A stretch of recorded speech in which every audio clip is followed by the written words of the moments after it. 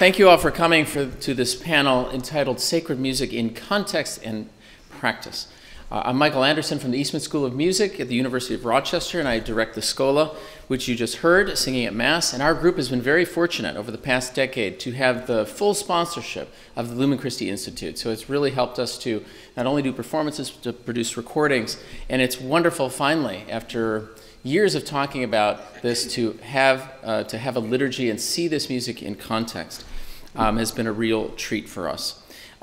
Today we're coming together to realize a wish that Thomas Levergood and I have been working on, to have now a symposium follow a liturgy with music today on this Feast of Candlemas, the Feast of the Presentation. It is one of the ritual turning points of the year. If you heard about the groundhog this morning not seeing his shadow in Pennsylvania. Our panel today builds on aspects of the Candlemas Feast and the place of historical music in the church today, expanding profitably, as you'll see, in very different directions. We're delighted to have four distinguished guest speakers to advance these topics. Professors Margot Fassler and Peter Jeffery have come from the University of Notre Dame. Professor Robert Kendrick is from the University of Chicago, and our celebrant today, Father Peter Funk, will be speaking. I will briefly introduce these speakers this morning and then propose that each give remarks for about 15 minutes or so, and then we'll leave questions at the end for follow-up. So without further ado, Professor Margot Fassler is the Keough Hesburgh Professor of Music History and Liturgy, Professor of Musicology and Ethnomusicology, and Director of the Program of Sacred Music at the University of Notre Dame. She's renowned for her work at the intersection of musicology, liturgical studies, and theology, and is a specialist in sacred music of several periods.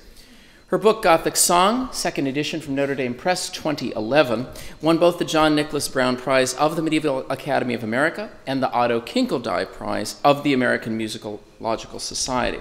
She's author, co-author, and editor of numerous books and over 60 full-length articles and book chapters.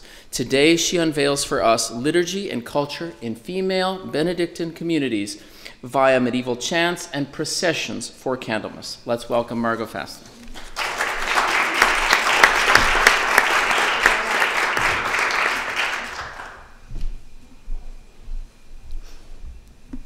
Isn't this great? It's very unusual to be able to address people after they've just witnessed a liturgy and seen the music in action. I'm not really sure that I've been able to do that before. And so some of the slides that I prepared were introductory in ways that you really don't need that introduction because you've actually seen the liturgy and heard some of the music already this morning. I just wanted to give a little bit of background about the Feast of Candlemas, or the presentation, the 2nd of February. I've just written a big article about the procession that we just had a hard time keeping our candles lit for. And I've often wondered, about how that worked in the Middle Ages, and I got a little bit of a better sense of it today because it's very difficult to keep your candle lighted, as you know. And in the Middle Ages, those candles were kept lit for a very long time. So we experimented to see what it would be like to keep the candle lighted until the gospel was read, which is what you're supposed to do, and then turn it out at that point. And it's really difficult. And the other thing about it is, of course, that the candles were of much different shapes, as I'll show you in some of the artworks that I have to show you. This is an ancient feast. And it's a feast which comes from the East, as all of the major Marian feasts that are celebrated in the Western liturgy do. So it's a feast with a long history, and it's one of the three major processions of the church year in the Middle Ages. I've listed them here for you in the basic and most important treatise about those three processions written by Richard of St. Victor. And so for every one of these processions, and you can see them listed here, there's something that people get to hold, that people get to process with, and that becomes emblematic of the meaning of that particular feast. And medieval Christians were pretty good at this. We're not so good at it anymore in our practice, I think, and that's something that's been lost. And you can see today, to have those candles as kind of allegorical symbol, then you, as you process, take your candle into the church, the way Joseph and Mary brought Christ into, as is revealed in Luke. And so you walk in the person of the Virgin Mary. And you know, we heard in our sermon about how important it is that the candles go out from the altar, go out as blessed things, and then come back. In the Nuns of Barking is a very famous medieval abbey of Benedictine women that I've been studying, which was right on the outskirts of London. And they had tremendously interesting ceremonies for their candles. And one of the excuse me, things that happened is that after you had the candle and it had gone out, you then took your candles to the altar and made an offering of the candles, because wax is very expensive. And so your candle actually became your offering. And so not only did you bring the light in the person of Christ and his parents, but you also then got to make an offering, because that's what's happening here. And it's an offering that's filled with ironies, and so many of them. I want to talk just a little bit about the profound exegetical meanings of this particular feast. But first I just wanted to show you a few medieval images. You can see there lay people with their candles, and you can watch and see how large those candles are. And of course, that's very different, because it would have to burn for so long. Our candles are these little short stubs, you know, and we can burn our hands or drip our wax if we're not careful. In one of the customaries that I've studied, there's a candle snuffing ceremony where you snuff your candle in a bucket of water before you can give it to up to the altar. So you have to take particular care of the flames, because you have you know, this is quite an amazing ceiling, by the way. I've never seen it before. But you have these wooden roofs, you know, and a lot of fires happen in the Middle Ages. And of course, with so many candles, you can see why that would be the case. Anyway, there are 2 lay people for the month of February with their candles. I've talked a little bit about the particular characters that you have seen allegorized today in the Mass. And you see there, the iconography for this feast is so incredibly popular. I could have given you hundreds and hundreds of wonderful pictures to look at. But one of the most typical things to see is the way that Jesus often reaches out to the priest receiving him. And of course, we've talked about already the ambivalence of the Feast of the Purification. It's right in between that time of the church year when you're sort of thinking back to Christmas and the weeks after Christmas, and you're also looking ahead to Lent. And so it's the joy of a child being brought and being seen as the fulfillment of Old Testament prophecies. But then you realize that part of that fulfillment is going to require the child to suffer and to die, and of course then to be resurrected. So there's this ambivalence in the child, and how the child himself and his mother receive and are thinking about this particular feast. And you can see this in the iconography. I have a couple of examples to show you. There again, you can see the joy with which Jesus seems to be being given over to Simeon. Now, in the next one, you see a tremendously exuberant Anna. And this is one of my favorites, because she's really embodying the joy of the feast. And it's usually seen as interpreted as a Marian feast in the Middle Ages. And sometimes, even when it falls in that pre-Lenten solemn period, churches with a particular high Mariology, as the nuns of Barking would do, would still sing a sequence and still sing an Alleluia and still be particularly joyful in this feast, even in a pre-Lenten period. At Barking, the nuns had a great deal of land, and it was the Feast of the Purification when people who had rented their land could no longer graze their animals on it. So it was also a time in the period of agriculture when there was a shift, various shifts taking place in the calendar year And we hope that we'll have a big shift in our calendar year, too, marked by this particular feast.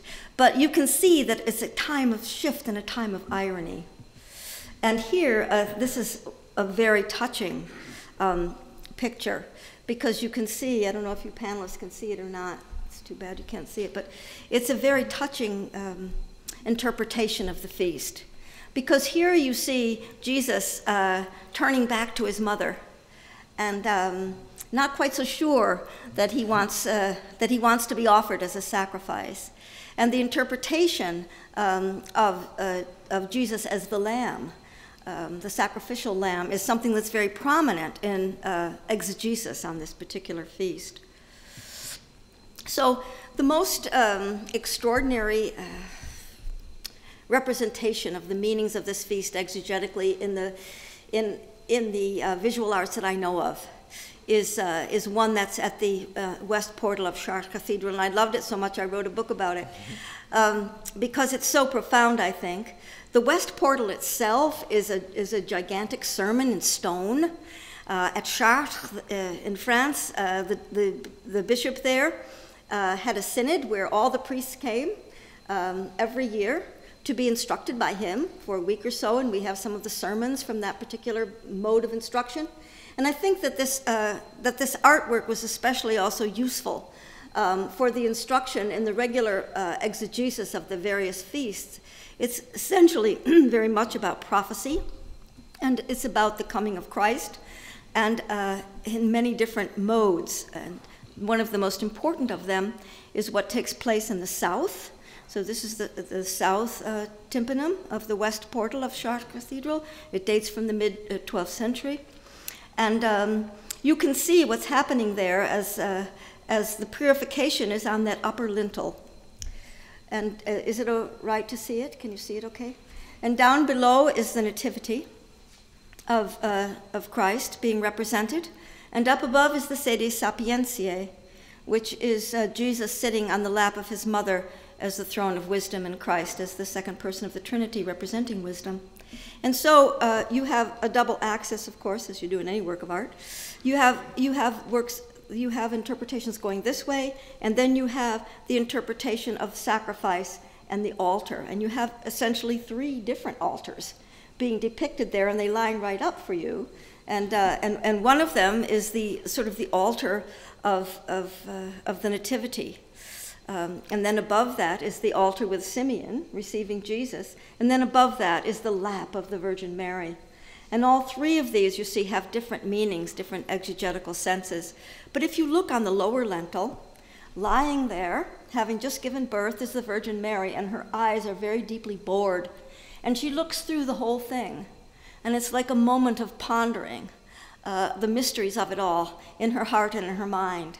And so it's a very beautiful, I think, invitation to all of us to think about these various meanings and how they function exegetically. So I then also have a close-up for you so that you can see it better. And then here, oh, that wasn't the one I wanted. I had a better close-up. Seems to have disappeared. In any case, we'll have to work with this one. And I think that you can see one of the things that's happening in that lintel is that there is a kind of procession going on. And so it's a really good time to recall the different layers, exegetical layers that you have in a Mass such as this and in its iconography. You look back to the Old Testament and prophecy, and Christ as the fulfillment of that particular prophecy. And if you read sermons from the period, you'll see that there's a lot of exegesis on sacrifice and on some of the sacrifices that happen in the Old Testament. And this being a kind of New Testament capstone, fulfillment, statement about sacrifice and about the joyful nature of it, with a new light coming into the church, and also with the profundity of looking forward to a new time, And there you see the procession lined up on either side, and you see Joseph and Mary, and you see that they're bringing doves with them, also to sacrifice. And that symbolism of the two doves is something which is a very lovely symbol in so many ways. I work a lot with the Abbey of Regina Laudes. It's one of the places where I've made a film of a particular community. It's a Benedictine abbey that's outside of Yale University, about an hour and a half drive. And they were giving a talk on the Feast of the Purification one day when I was there. And the priest's vestments had been made by the nuns themselves. And on the front of the vestment, for purification, they had the entire story of the purification. And they had Simeon and Joseph and Mary and candles and all of the things that we've just seen. And then on the back, which only the nuns could see, they had two doves. And the point was that if you really understand the exegesis of this particular feast, you don't really need a lot to trigger your memory and to bring forth this rich understanding that the feast has.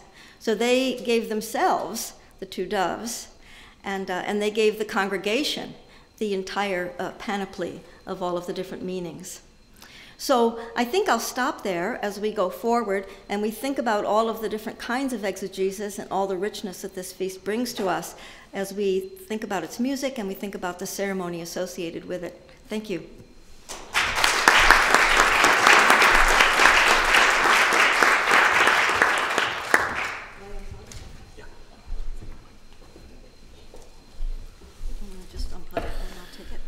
Next, we will hear from Professor Bob Kendrick, who teaches music history here at the University of Chicago. Let's hope that this works.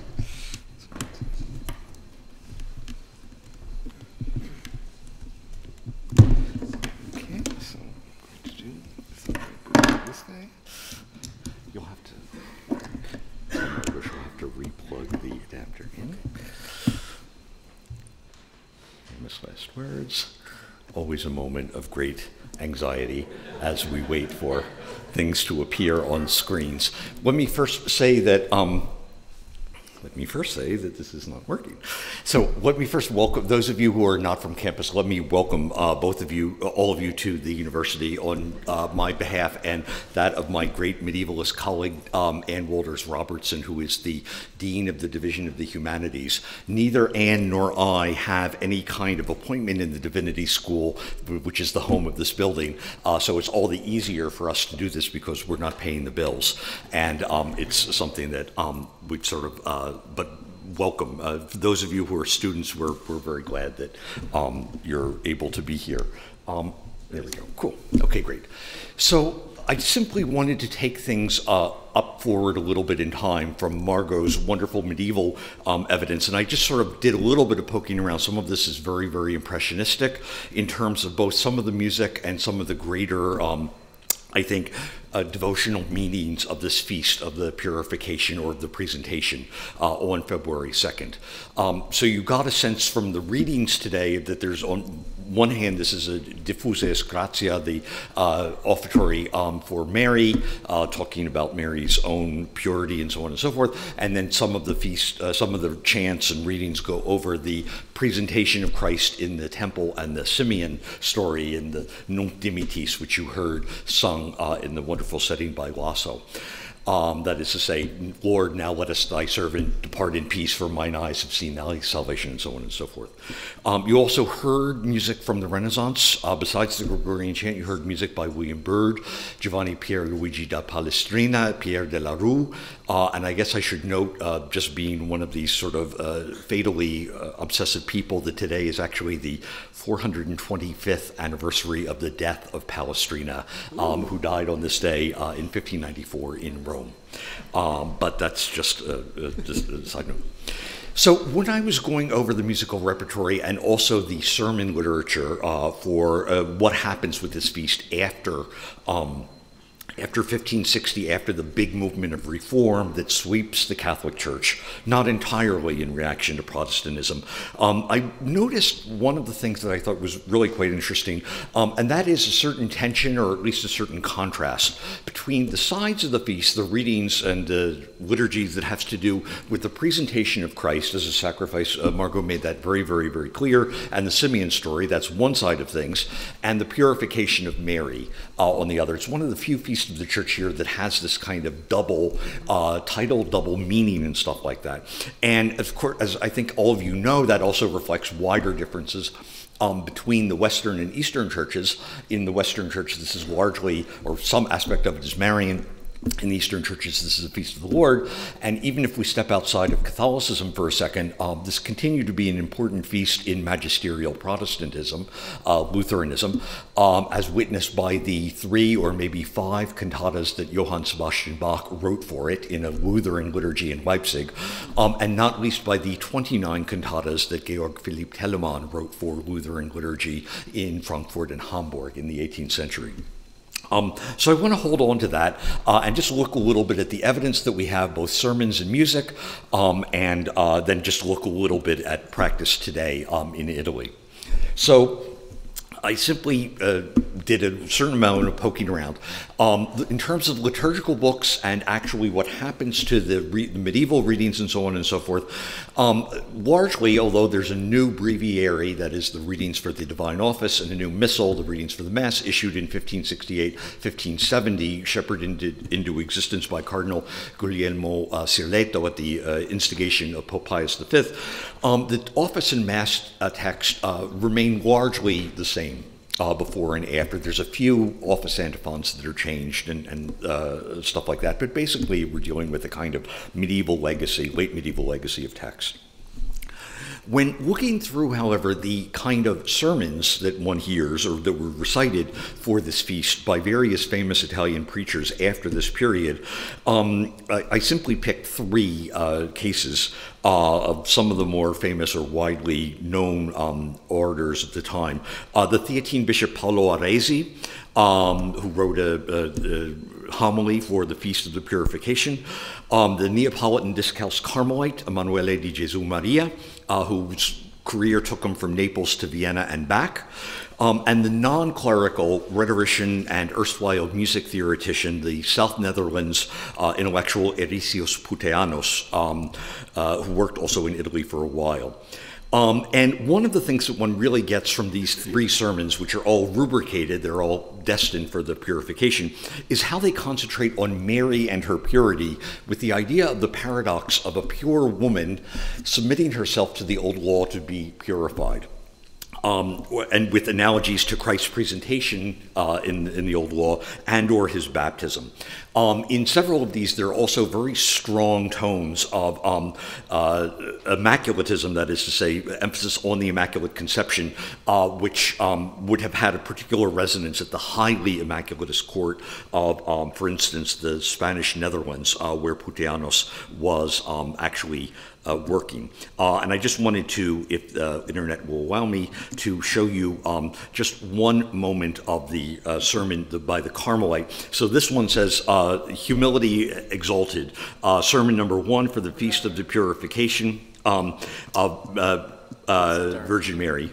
Whoops, I am not, this is not doing what it's supposed to be doing, which is not a good sign. Let's see what happens if we switch things.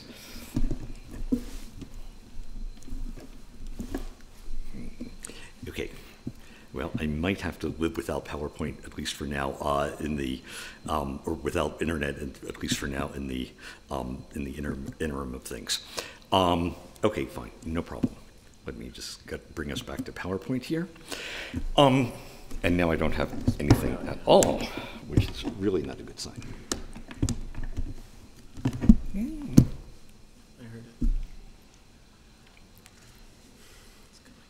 Okay, this will be in a second. So Puteanos' sermon, which is some 60 pages in its length, really concentrates on the idea of a pure woman who is, let me now try to bring PowerPoint back here and see if we can get this doing its thing. Otherwise, I'm going to need a little bit of PowerPoint help and internet help if you can get it, because I ran everything okay before. Otherwise, we can just power down and power up.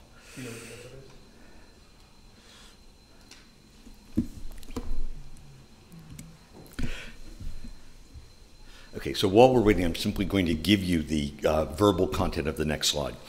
So we heard a couple of different pieces, different texts today in polyphonic settings. And as I looked through the repertory of printed music for this feast, certainly one of the most favorite ones was something you didn't hear. It's the antiphon for the Magnificat at Second Vespers called Hodie Beata Virgo, which talks both about Mary and both about Simeon.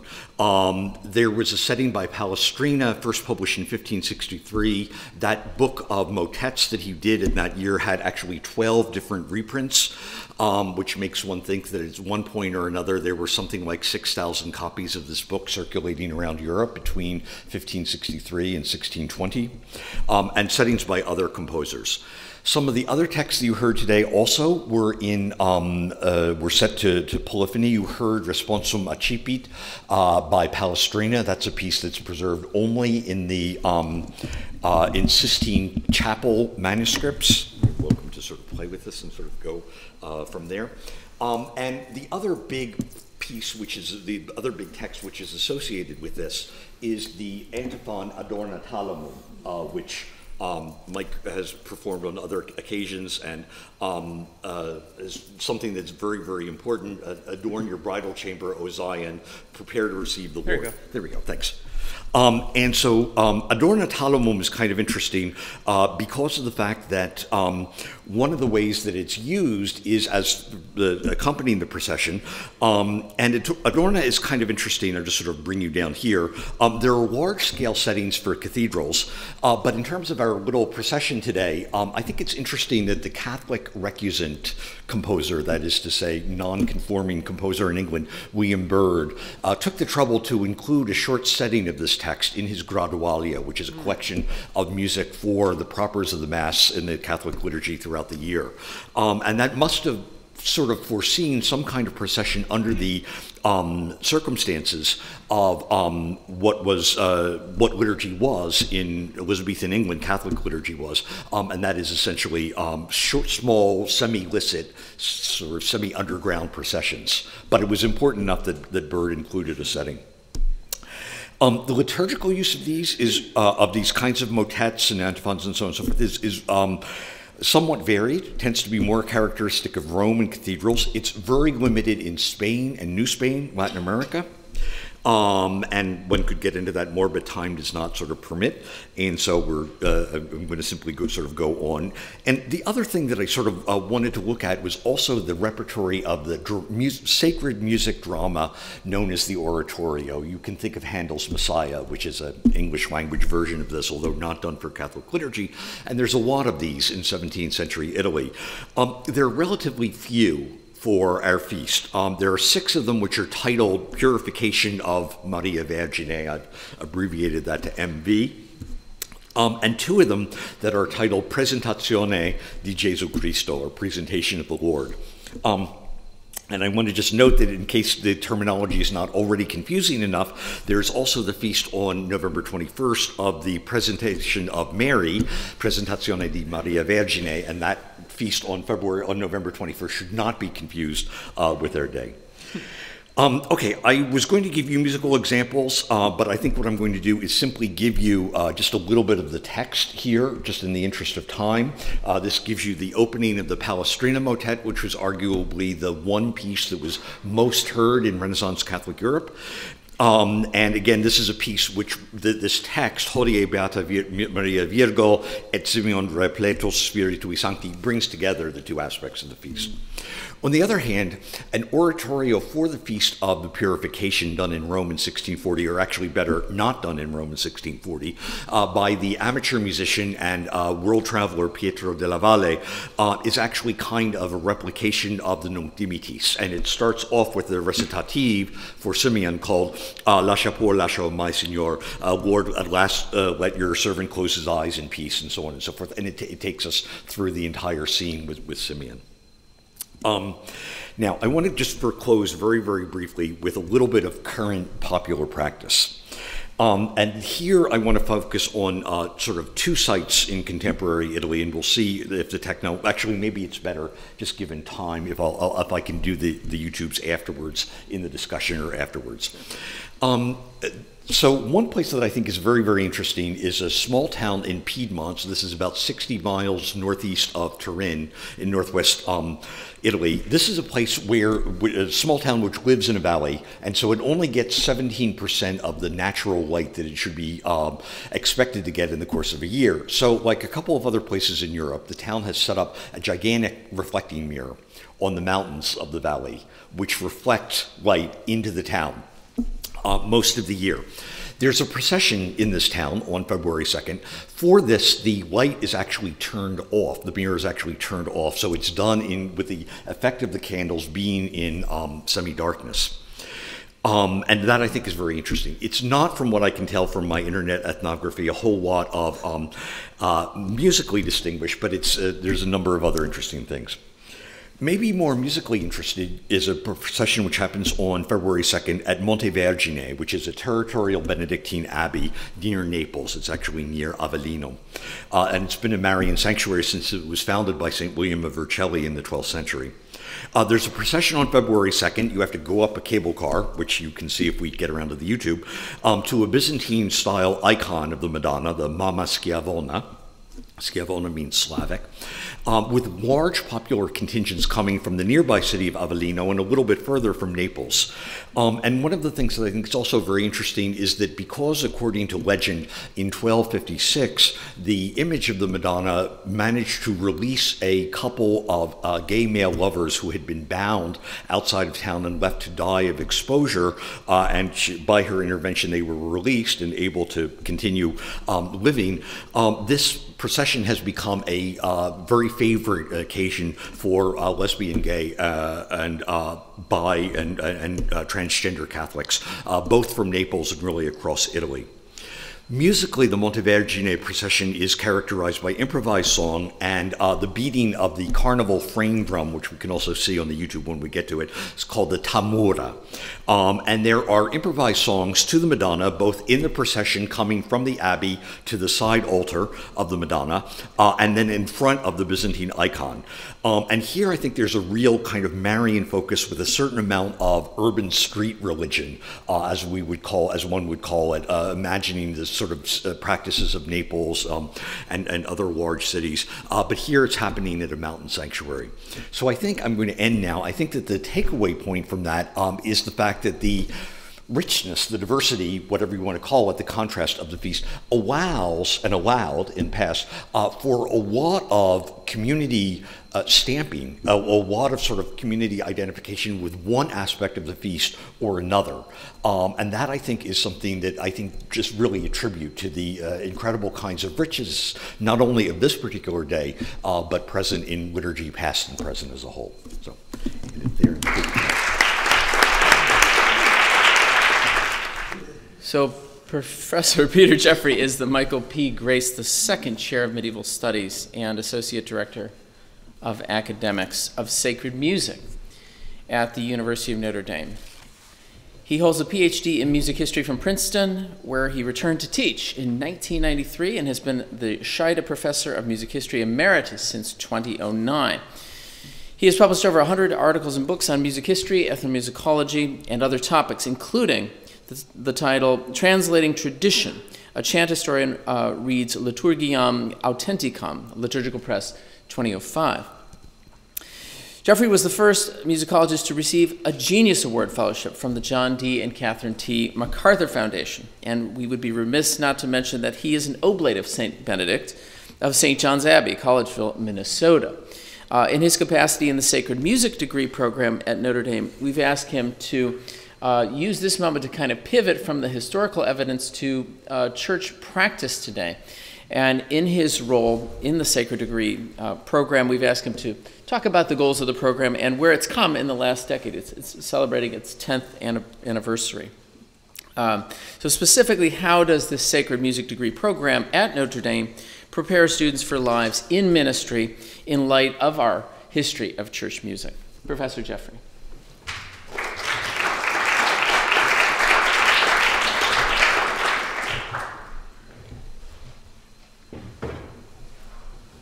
So, first I ask you to just sort of bracket out everything that's happened in the last 50 years. I'll just go back and read what Vatican II actually said, and the result will be what I call Vatican II done right. There's actually two documents. One is the Constitution on the Sacred Liturgy from 1963, and then there's another one, the Instruction on Sacred Music, which was about how to apply the Constitution on the Sacred Liturgy. That's from 1967. So I know many of these texts are familiar to you, but first of all, the musical tradition of the Universal Church is a treasure of inestimable value, but I particularly wanted to point out is there a pointer on this? No, okay. Well, ministerial function, munus ministeriale. The fathers of the church and the Roman pontiffs have explained more precisely the ministerial function supplied by sacred music in the service of the Lord. Therefore, sacred music is more holy in proportion as it's more closely connected with a liturgical action. This is what's included in the ministerial function. It adds delight to prayer, fosters unity of minds, confers greater solemnity upon the sacred rites. Then there's also a purpose of sacred music, a finis, an end. This is Latin following Greek, where the word end can also mean completion, goal, things like that. So the purpose of sacred music, which is the glory of God, sanctification of the faithful.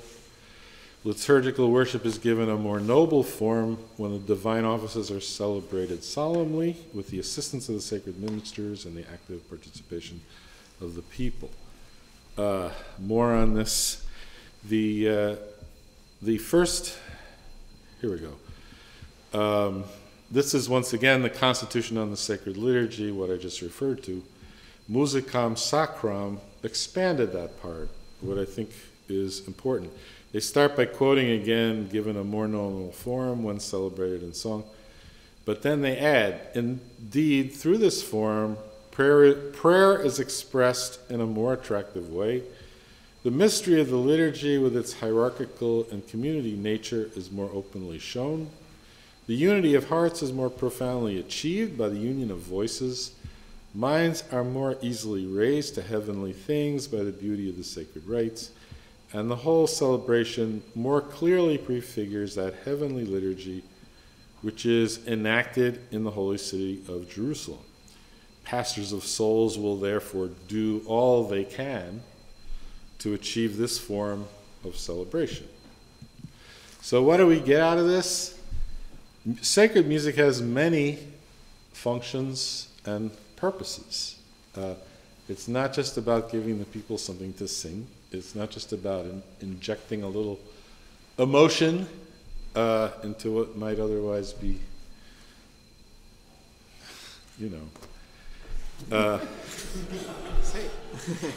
Sacred music does a lot of things. It's a deep, complex, varied medium with many goals and purposes. They're interrelated, of course. But there's just a lot more to what music is and can do than many parish celebrations seem to recognize. Now, as for the treasury of sacred music to be preserved and fostered with great care, choirs must be diligently promoted. Bishops and pastors must be at pains to ensure that whenever the sacred action is celebrated, the whole body of the faithful may be able to contribute that active participation that is rightly theirs. In the Latin Church, the pipe organ is to be held in high esteem, for it is the traditional musical instrument which adds a wonderful splendor to the Church's ceremonies. The Church acknowledges Gregorian chant as especially suited to the Roman liturgy. Therefore, other things being equal, it should be given. This is always translated pride of place, but I think the first place or the chief place would be a better translation, closer to the Latin. Musicam sacram adds to that in the second quote here. Above all, the study and practice of Gregorian chant is to be promoted because, with its special characteristics, it is a basis of great importance for the development of sacred music. After all, a great deal of the treasury of sacred music was created against the background of Gregorian chant, where Gregorian chant was the basic layer, but much of the rest of the music, even if it doesn't actually quote the chant, it's inspired by it, it relates to it in some way, it assumes that there will be chant elsewhere in the service and so on. Much of Western music history grows out of Gregorian chant. Particular law remaining in force, the use of the Latin language is to be preserved. Did you know that? Including steps should be taken so that the faithful may be able to say or sing together in Latin those parts of the ordinary which pertain to them. So, what do we get from that? The treasury should be preserved even though it is in Latin. And the phrase that suggested itself to me, a hermeneutic of continuity. You ever heard that one? That comes from Pope Benedict XVI, of course. Vatican II didn't say that, but it's certainly the documents need to be read in the context of what was happening at the time and in a way that's, when they say something should continue, something should be preserved, that's what they meant. So training. The documents actually say a lot about teaching and training. Great importance is to be attached to the teaching and practice of music in seminaries, novitiates, houses of study, of religious, of both sexes, and also in other Catholic institutions and schools. Teachers are to be carefully trained. It is desirable to found higher institutes of sacred music, wherever this can be done. How often has that happened? Composers and singers, especially boys. Now, I don't know if pueri must mean boys, but that's how it's usually translated. Must also be given genuine liturgical training. Musicam sacram added, the choir can consist, according to the customs of the country and other circumstances, men and boys, or men and boys only, or men and women, or even when there is a genuine case for it, women only. All right, this is the first official statement that women can sing in choirs, even though women have been singing Gregorian chant for its entire period of existence, and lots of choirs had women in them before Vatican II. I was there, I remember that. But anyway, the first official document that you can have women in choirs is Musicam Sacram. All right, composers should feel their vocation is to cultivate sacred music. Let them produce compositions which have qualities proper to genuine sacred music. Religious singing by the people is to be intelligently fostered. Now, it's solere terre. I looked that up in the dictionary. It says skillfully, dexterously, shrewdly, sagaciously, ingeniously fostered. The lay people should be taught to perform the church's music, not just whatever, not just do what you feel. So, so that the voices of the faithful may ring out according to the norms and requirements of the rubrics. It is desirable to set up a liturgical commission to be assisted by experts in liturgical science, sacred music, art, and pastoral practice. Most dioceses, I think, have liturgical commissions, but they also envisioned commissions just for music. Besides the sacred liturgy, there should be a commission for sacred music and for sacred art. So, what do we get out of this? Training is required for everybody: seminarians, religious, students, teachers, composers, singers, choirs, and the people. Then there's this issue, the most complex issue of the 21st century, I think. Legitimate variations and adaptations for different groups, regions, peoples, especially in mission lands, provided the substantial unity of the Roman Rite is preserved. Within limits set by the books, the competent authority will approve adaptations, including in sacred music, as well as language, processions, etc. Okay. In certain parts of the world, especially in mission lands, there are peoples who have their own musical traditions, play a great part in their musical life. Due importance should be attached to their music and a suitable place given to it. Other instruments besides the organ may also be admitted for use. Therefore, when missionaries are being given training in music, every effort should be made to see that they become competent in promoting the traditional music of these peoples. So even where we're talking about introducing something that's not the treasury of sacred music because it's the people's culture, people are supposed to be trained. The people who guide this are supposed to know what they're doing. So yeah, even missionaries excuse me, should be fully trained in the music of the cultures they work in.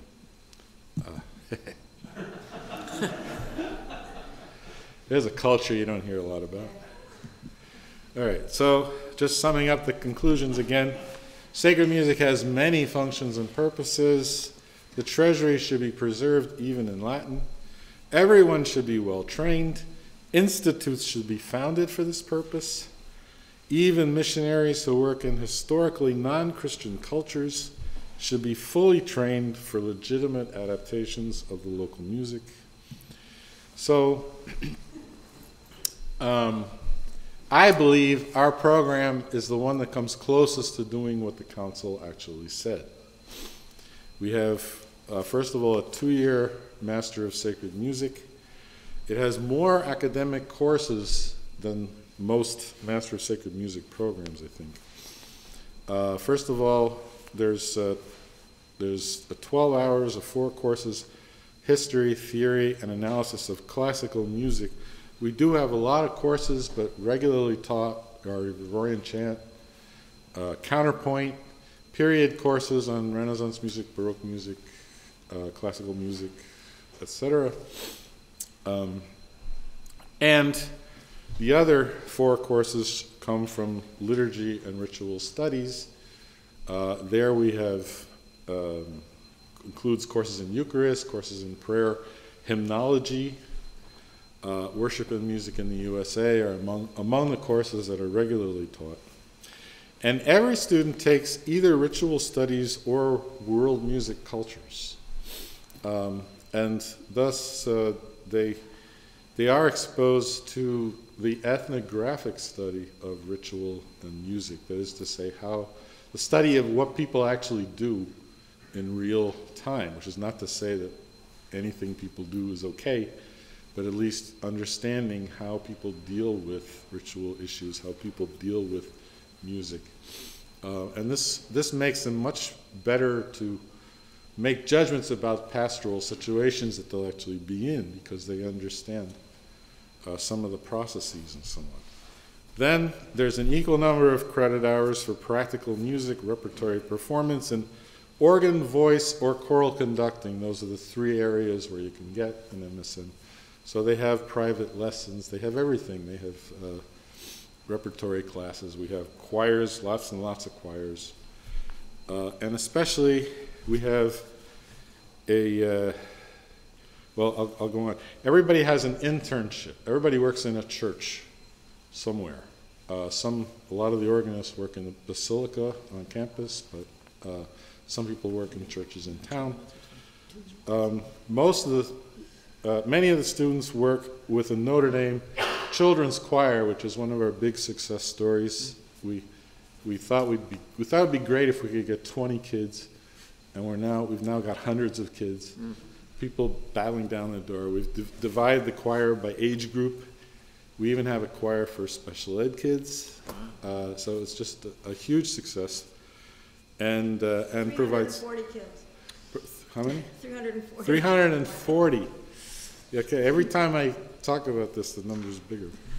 Right, but anyway, so it's not just good for the kids, but it provides internships for our students, that they learn to work with children, and then go out in the world, they know how to do children's choirs. Another thing we totally didn't expect was children started asking for organ lessons. So all of a sudden, our organ students are giving lessons to these kids. It was 25. The kids, 25 kids. It was their idea. We didn't think of it as a way to promote interest in the organ, but there you have it. And we also, more recently, started a Doctor of Musical Arts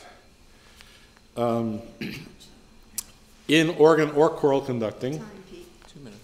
Okay. They, of course, get more specialized training in whatever their medium is. They have secondary areas, like keyboard, voice conducting as a secondary area.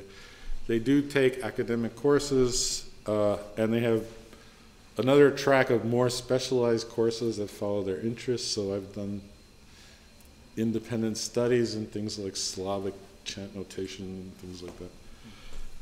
All right, then in the third year they write a thesis and they give a lecture recital. So there are people who can express themselves, who can do research as well as performance. And I think that's basically it. Can you read our website is very easy to remember. It's just sacredmusic.nd.edu. Very simple. There's our new building in the low corner. We've been in there for 1 year. It's a huge advance over what we had, which was basically nothing. We've got a new organ in the basilica. It's one of many great organs that we have. And you see some of our singers and choirs and so on. And I think that's my last slide.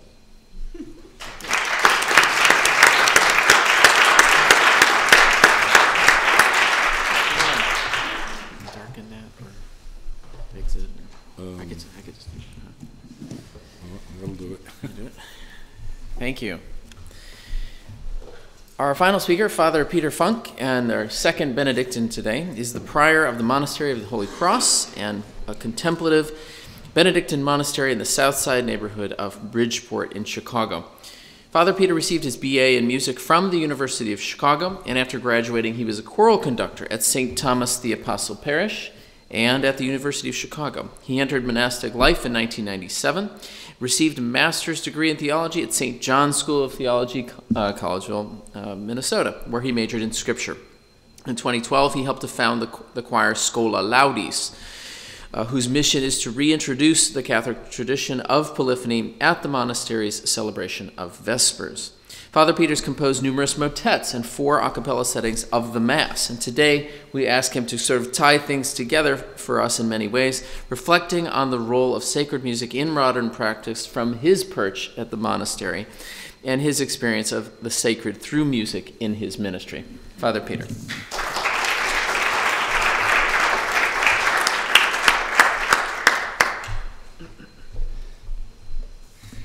Thank you. It's always good to be back here, and it's an honor to share this stage with such distinguished scholars.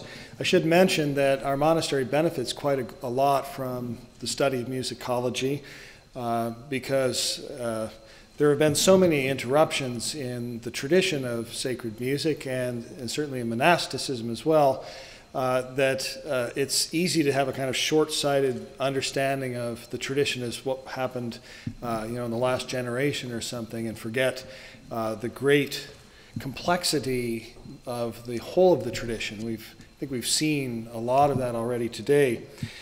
So yes, I saw in the title of this event today that we were going to hear reflections on incorporations of plain chant polyphonic tradition in contexts such as a contemporary monastic community, and I guess that's me.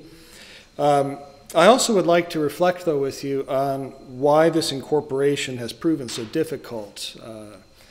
So let me begin by saying that my brothers and I are really practitioners of sacred music, or what I might prefer to call liturgical music. So we sing around 3 hours a day. When I entered the monastery, some of my friends said, oh gosh, are they going to let you do music? And as it happens, yes. So most of what we do is in the style of Gregorian chant, though we do a lot of it in English. And my first 14 years in the monastery, I worked on this English setting, which is based on the current Antiphonale Monasticum, the monastic antiphons. Once a month, we celebrate Solemn Vespers with Schola Laudis, as you just heard. And in fact, this evening, we're going to round off today's feast with Latin chant, and then settings of the Magnificat by Lasso, Ave Maris Stella by Palestrina, and motets by Bird. And then on Sundays, we sing a polyphonic mass setting, which is, in principle, simple enough for the congregation to join in, but we've found that you have to train them. You know, it's actually important to teach, say, our oblates how to sing the Mass. So before I entered the monastery, for some years I've made a living as a performing musician in a variety of contexts, and much of my personal reflection on sacred music concerns the continuity and discontinuity of contemporary musical idioms. There are many of them. And then the requirements of the demanding liturgy. So when I was the conductor of the university chorus here at the U of C, we typically had around 25 hours of rehearsal for a 1-hour concert at the end of the quarter. And we might not ever repeat any of that music again, and certainly in the lifetime of a typical undergraduate, we probably would never sing the same pieces. In the monastery, it's quite the reverse. We actually are lucky if we could fit in an hour of rehearsal a week. And we perform over 20 hours. And this has certain requirements then for liturgical music. You can't do the same kind of music. So for example, and I would just point out that the music that the church documents hold up as typical of the liturgy tends to be Gregorian chant and Renaissance polyphony, and they have these characteristics. When one sings Gregorian chant every day, you learn that it has formulas. You learn to sight read it after a while. Sometimes when people encounter chant for the first time, they think it's boring for this reason, because, well, gosh, this one has the same ending. Dee-dee-da, da-da-da-da-da. Oh, how many times can you do that? Well, actually, as one of my confreres has said, boy, it's such a relief when we get that do, mi, da at the end of the piece, because we know we can relax now, we can move on to the next thing. So it's a different mindset that you get into when you have to sing lots of repertoire this way. And so you learn that typical scale degrees match word accents. There are typical cadential figures at the end of phrases that round off grammatical sections of the text, that elaborate certain meanings within the text and so on. It's a very subtle art form, actually. But it's hard to catch the subtleties unless you do a lot of it. And you can make comparisons even over the course of the whole liturgical year, how chants show up in different places, for example. Certain approaches within Renaissance polyphony have a similar quality. So when I was younger, I found Palestrina's music kind of pale, frankly, in comparison with Josquin, who was my hero. But I've come to appreciate the fact that, say, a typical cathedral choir could actually sing one of Palestrina's Magnificat settings, a different one every day, without too much trouble, because his music tends to, again, to make use of similar formulae. And I would personally say that he really perfected this, and it's one of the reasons why he's one of the great standard bearers of the Western musical tradition.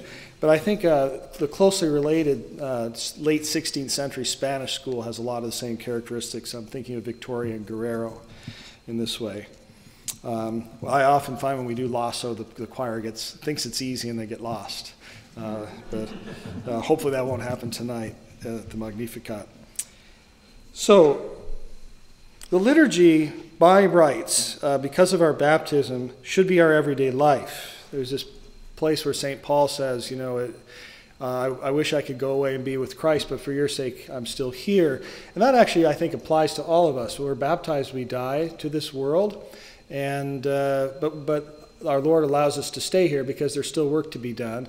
But our homeland is the heavenly kingdom, and it has its own public work, which is what liturgy is. It has its own rituals that emphasize our citizenship there, help bring us together to know how we relate to one another, and so on. What this means, though, is that within the church there really is need of the contemplative life. There have to be people who are set aside to live this to the fullest possible extent, and then there used to be this image in the medieval church of this chain where you have the angels holding on to the monks, holding on to the friars, holding on to the priests, and so on, and everybody's a link in the chain bringing us home to the Father. It frequently happens at our monastery that guests go away from solemn vespers or the Mass and say, wow, I felt like I was just in heaven. And that's good. That's what the liturgy should awaken in us. We should have a sense of going home to our heavenly homeland. But I think for that to happen, in my experience, it is again helpful that there are some persons in the church who really arrange their lives around the liturgy and around sacred music. I'm very encouraged to hear about this program at Notre Dame. I think we need those sorts of things outside the monastery as well, a really concentrated immersion in the tradition, because it's immense and it takes time to change the way we hear music, to change the way we perceive the liturgy, etc. And what's happened, I think it's fair to say that the practice of sacred music in the contemporary Catholic Church has become incoherent. And I would like to say that there are many reasons for this. I'm going to touch on them next by way of offering some ideas for solution. One thing is that liturgy has often been reduced to an expression of sort of religion, which is an adjunct to real life. So there's life, and then we have our religious things that we do over here.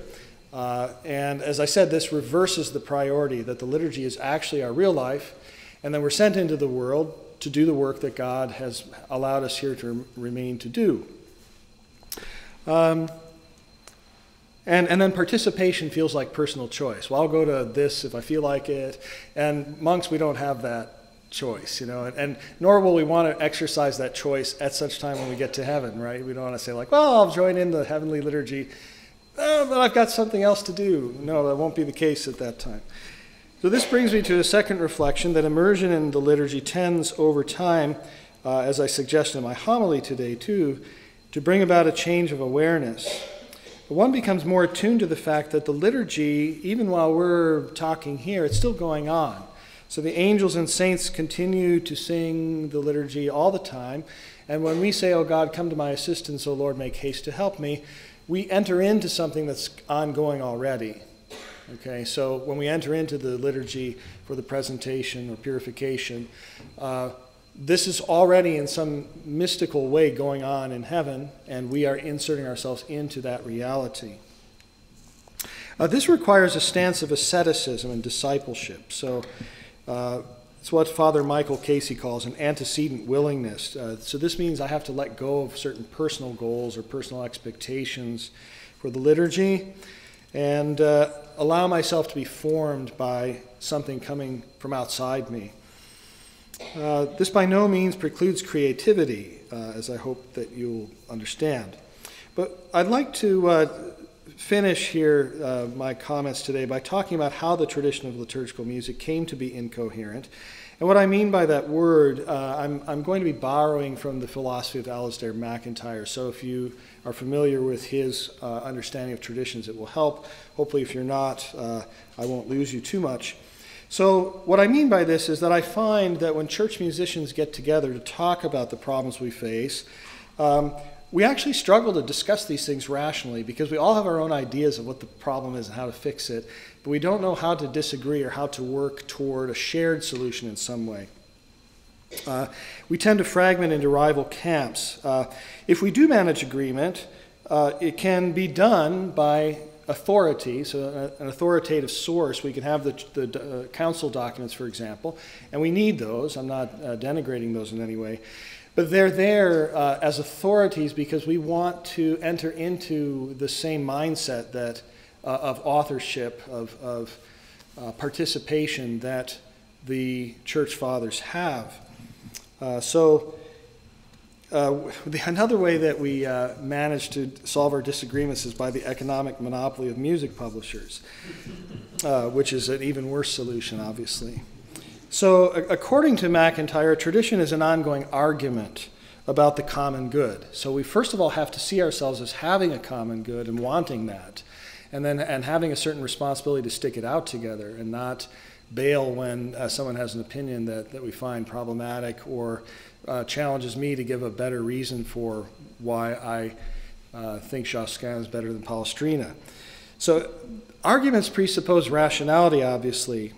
And so the problem with settling disputes by too much recourse to authority without being able to argue about what, say, the authority means by certain phrases or whatever, is that we lose the ability to work at the local level and really connect and build up a tradition.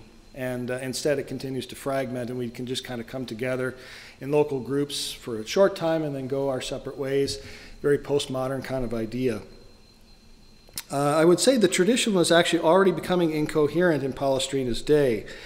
And so, for instance, one of the things that happened after the Council of Trent was actually the near destruction of our chant inheritance, because the chants were shortened, a lot of notes were kicked to the curb, and it wasn't until the late 19th century that the Solemn monks were able to prove that the longer chants were actually more original. There was a centralization of liturgical authority, and that meant the suppression or waning of a lot of liturgical variety and different rites and so on. An example of this would be the reduction of the number of sequences. So the sequence was a kind of hymn, strophic kind of chant that was done before the gospel. And these were extremely popular in the High Middle Ages, but after the Council of Trent, they were reduced to 4. And I think probably most of us are lucky if we hear more than the Easter sequence during the course of the year now.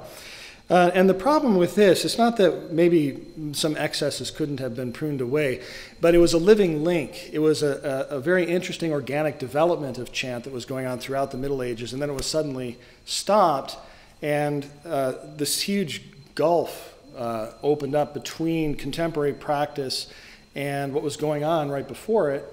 And instead we looked back to sort of old music that we weren't necessarily connected to in the same way. Okay, so that probably sounds familiar because I think we ran into the same problem after Vatican II. Last of all, in terms of this rupture, I've talked about the importance of the monastic life for the church's liturgical tradition and musical tradition. And we've heard about how Gregorian chant really is at the foundational level of Catholic music. And so there, again, need to be places where chant is just done and it becomes a living part of who we are. Beginning with the plague in the 14th century, there was wanton destruction and suppression of monasteries. So the plague was the first one. Monasteries were especially prone to this because we tend to stick close together in cloisters, and so when one person gets sick, everybody gets sick. But then this was followed by the Reformation, by Enlightenment monarchs, with a special shout out to Napoleon.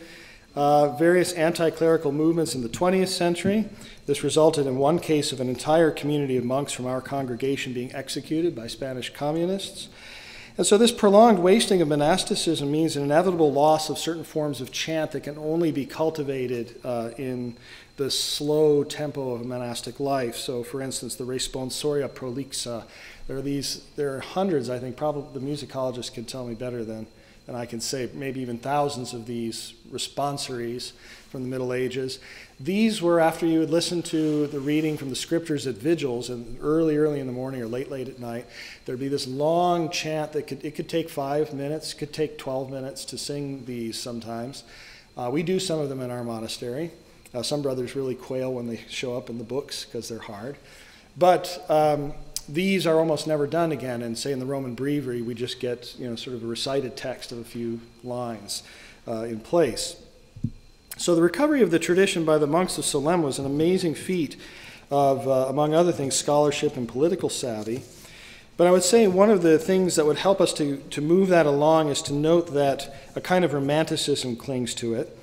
And why would I consider this unhelpful? I would call romanticism a form of irrationalism based in part on a lionization of emotion and of the past. So chant understood romantically does have a certain amount in common with a healthy affectivity in prayer and with a respect for tradition, but I'm just going to tell you what I think would help to purify this romantic impulse, and that is renunciation of, this is a big topic, so I hope you don't mind me ending here and just making a suggestion, renunciation of the philosophy of nominalism. So what I can tell you about this is in opposition to nominalism, where sort of individuals get to name things and there's no sort of nature behind the objects in the world, the Desert Fathers had something called natural contemplation. This means seeing the whole world as a sacrament of God's love. And so reading with the light of Christ the nature of created things. So for example, music itself has a nature. The liturgy has a nature.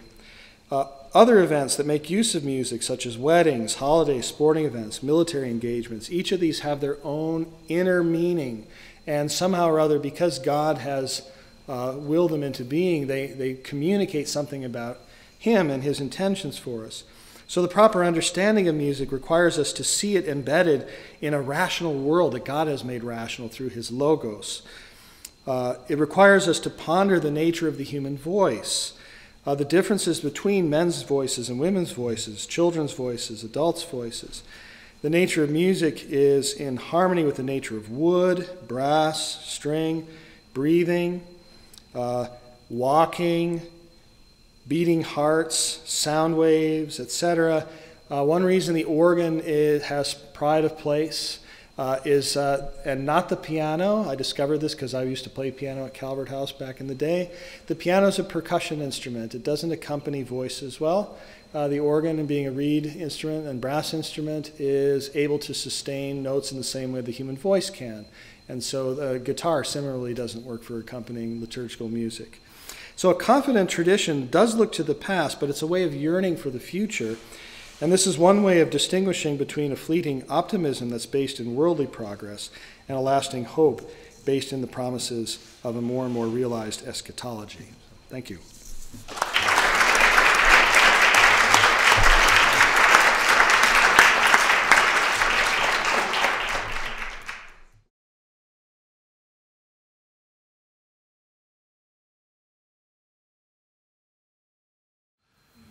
Well, let's see.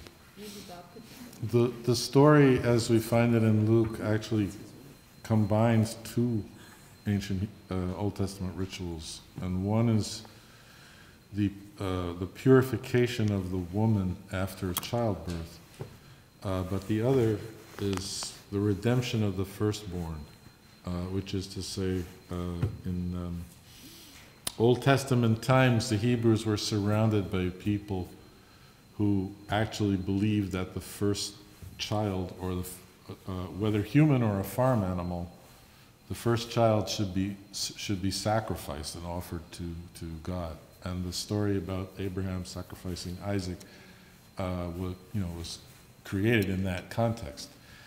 And what the ancient Israelites did not do that, but they did have a ceremony called the redemption of the firstborn, where the father buys back the firstborn so that he doesn't have to sacrifice him.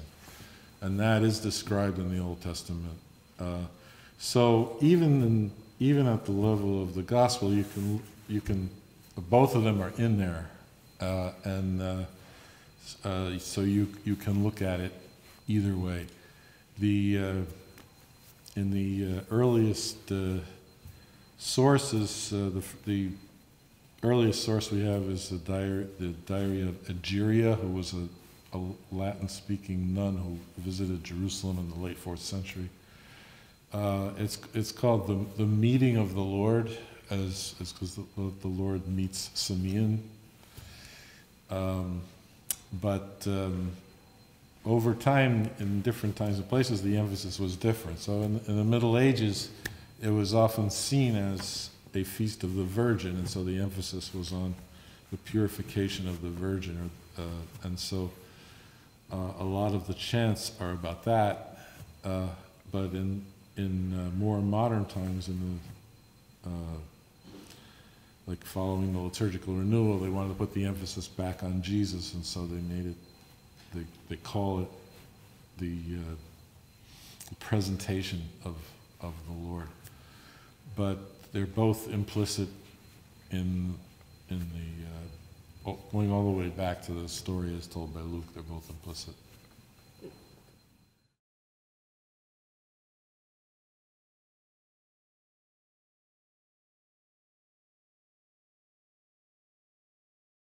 Well, I think one of the things we find in the Renaissance and after is, what I would consider, I should say I don't consider secular music bad or something like that. And in fact, the classical music tradition, I think, is a wonderful expansion of the Western musical tradition. Many of the great values that were cultivated in churches going out and becoming a kind of showing their fecundity in a new set of social circumstances, let's say. I would say, we really do move away. We start moving away, I should say, because I think with someone like Bach's cantatas, we're still working with really liturgical music. But we're moving more toward music that's at a slight distance from the liturgy in various ways. So even something like Monteverdi's famous Vespers, it's hardly performable in a liturgy. Bach's B minor Mass you can't really do in a liturgy. And that there's nothing wrong with them as music and as expressions of piety and so on. I have no problem. But we're at a remove from the liturgy at that point already, and that's, with Monteverdi, that's pretty early on. A generation after Palestrina, basically. So I think you see a beginning of a kind of both an expansion in forms, but also a little bit of fragmentation that's a little problematic. But we don't see it yet because there's just a lot of great music at that point. So, but I would think actually the musicologist might be able to answer that with more authority than I can. I don't know if anyone would like to weigh in on it. Does that address your question, though? Or? Palestrina even started kind of a folk sacred tradition, didn't he? Well, he as I understand it, he wrote some secular music as a young man and then really regretted it later on. But Josquin wrote lots of songs, popular songs. They are really wonderful. Lasso wrote plenty of secular music. That was not uncommon, but they weren't done in church, and there were clear requirements. So again, with Josquin's music for popular use is a very different kind of sound, and he even makes a distinction between more devotional type motets and then music that's for the Mass, which tends to be in a more antique style. So it connects more to chant and so on. So Monteverdi wouldn't work in liturgy because it's simply too complex? It takes a really long time, and you have to have a whole orchestra, and yeah. I mean, I suppose it could be done, but you couldn't do it every week. We have to sing Vespers every night. So.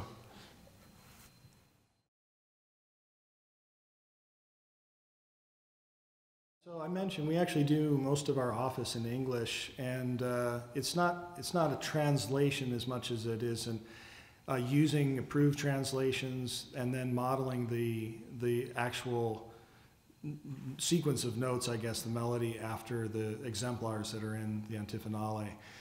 I'm biased. I think it works pretty well in our monastery. I think I learned a lot from studying other attempts that were done earlier and some of the problems that I felt.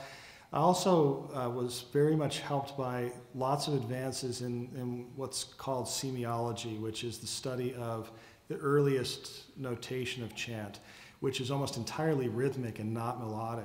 It doesn't give pitch, it just gives rhythm.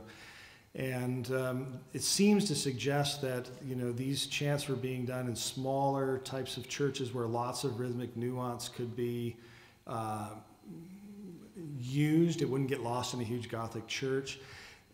There's a lot of rhetorical emphasis in terms of getting the text out and interpreting the text. And all of this, I think, you know, should work in any language because any language is going to have its own rhetorical strategies, you know,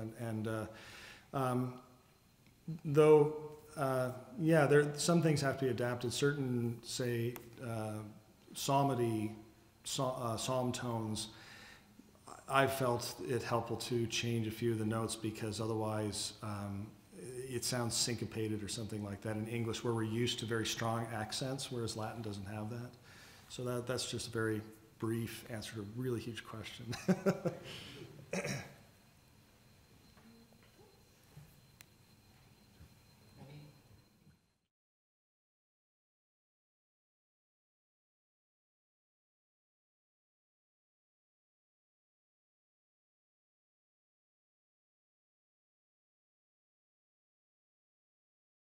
Let me just give a call out to my colleague, Dean Robertson, some of whose most recent work, so for a long time there's a mass based by Guillaume Dufay, an early 15th century composer, which is based on a seemingly secular song called C'est la face est pale. If the lover has a pale face, it is because of love. And it's precisely Dean Robertson's work that has related this seemingly secular tune, which is the basis for Dufay's mass, not to lovers languishing for love or whatever the case might be, but to the veneration of the so-called Shroud of Turin, which was in the possession and still today is in Torino in northwest Italy, and the face of the lover that is pale for love is simply the face of Christ on the shroud. So again, in line also with what Father Peter said and Margot and stuff like that, I think that we have to be careful not to impose anachronistic meanings on what these bases might have been, because this is, say, La Face est pale, as Anne's work has shown, is not the only case where you can really, if you understand these texts allegorically, as late medieval men and women would have done so, there really are important devotional meanings, and it's not sort of like we're just singing the Kyrie here and, you know, thinking of sort of our secular loves. I was just going to say, I believe there's a lot of work being done in this area, and I don't know how to interpret those myself, so I would have to rely on someone else's expertise.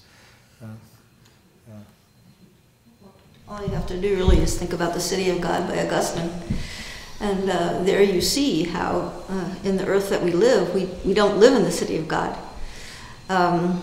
We can yearn toward it, but we don't live in it. And so we live in a earth where things are mixed up, and where one thing can be a reflection of another, and a reflection of another, and a reflection of another, and the ironies that come from it, and also the spiritual longing and learning are a result of these things, I think. So, I mean, medieval motets are filled with two different stories on two different planes, the shepherdess in the field and the Virgin Mary in heaven. And so it's a very important aspect of Christian understanding to mix these things. With that, we'll continue our conversations afterwards. Thank you so much for coming to this panel. Let's thank our speakers.